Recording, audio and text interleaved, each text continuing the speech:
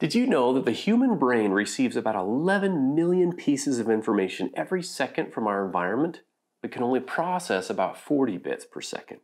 Hey, I'm Dr. Dave, and on today's Thrive in 5, I'll share some cool neuroscience tips to retrain our brain when it comes to stress, including the power of visualizing finger curls.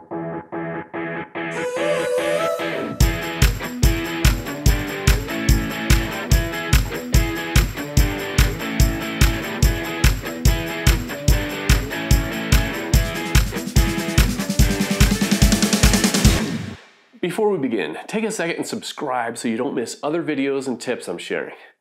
Okay, let's jump right in. Every single one of us experiences stress in our lives, and the crazy part is that stress tends to hijack the thinking part of our brain up front, and we switch to the reactive stress mode in the back with an increased heart rate and breathing.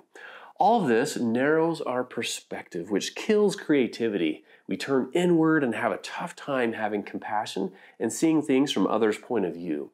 In other words, stress affects our thoughts, emotions, and behaviors in pretty drastic ways. So the message most of us have received about stress is that stress is deadly. In fact, it's linked to the 6 leading causes of death. It negatively affects most of the organs in the human body, and 70 to 90% of doctor visits are due to stress-related issues. Just hearing all this can create more stress, right? But hold on, not all stress is created equal. Science shows that some stress can actually be helpful. Moderate amounts of stress gets our brains moving and motivates us to get things done. For example, you find out some out-of-town guests are coming to visit in about an hour, stress kicks in and you work pretty fast to get the house cleaned up, right? The research also shows that some stress can be helpful as it creates greater mental toughness, deeper relationships, increased awareness, new perspectives, a better appreciation of life, greater meaning, and strengthened priorities. So it's important to step back and recognize that some stress can improve your productivity as a person and as a parent. The key is learning to pay attention to our body's stress signals and view it as a challenge instead of as a threat. Even slowing down and learning to think about the meaning behind the stress, because all stress has meaning or it wouldn't be stressful. But how do we learn to view things differently? Well, I'm glad you asked.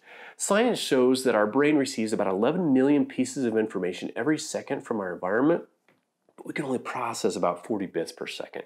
So we have to choose what to focus on and what to dismiss or ignore. But we're wired to focus on threats. So our reality and the stress we experience is basically only as stressful as we think it is. So the more that we keep worrying about it and stewing about it, the more stressed out we become. So I can think about the negatives with my 40 bits per second, or choose to think about more positives around me. The brain is pretty amazing, actually. Here's a little experiment some researchers did to show the power of the brain on the body. First, hold out your finger and do this. Pretty simple, right? It's a finger curl. Well, there were 3 groups of volunteers in this study. The group scheduled a time to come into the lab and pull a lever that measured their finger strength. Then they were instructed to do finger curls for 15 minutes each day, 5 days per week for 12 weeks. Volunteers from the second group, they come in, they pull the lever, measure their finger strength on day 1, then they're taken into another room and taught how to visualize finger curls. And they were assigned to visualize finger curls for 15 minutes a day, 5 days a week for 12 weeks. That one would be tough, right? Well, the third group of volunteers, they come in and measure their finger strength on day 1. Then they're sent home. They're the control group and they don't know about the study. Fast forward 12 weeks and the participants come back to the lab one by one and pull the lever to measure their finger strength. Well, it turns out the group 1, those who have been practicing, recorded a 53% increase in finger strength. Can you imagine walking around showing off your fat finger sausage, right? Well, the control group, they come in to pull the lever. And remember, they haven't been doing anything, so no surprise, they didn't increase their finger strength.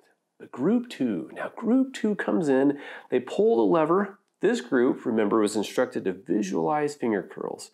Well, they recorded a 35% increase in finger strength. So this and similar studies show that thinking about exercise activates the same area of the brain as real exercise. So what does this mean exactly? It means you can forget your gym pass and sell your treadmill and just think about exercise from now on, right? Okay, Just teasing.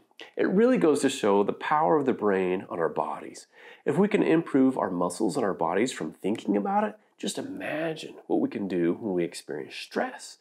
When we experience stress, we can train our brains to pause, take some breaths, and tell ourselves that our heart rate is increasing and our breathing is increasing because it's preparing our body to engage in a task. So remember, not all stress is harmful. And when we do experience stress, slow down and learn to respond rather than react. And go ahead, give that exercising a try in your mind. Now that's all for now, but please let me know what you think. Leave a comment about what you do to process stress. Give this video a like and subscribe so you don't miss any of these videos. And if you have a topic on personal well-being or family life you'd like me to tackle on a video, let me know in the comments below. That's all for now. I'm Dr. Dave, and this has been another Thrive in 5.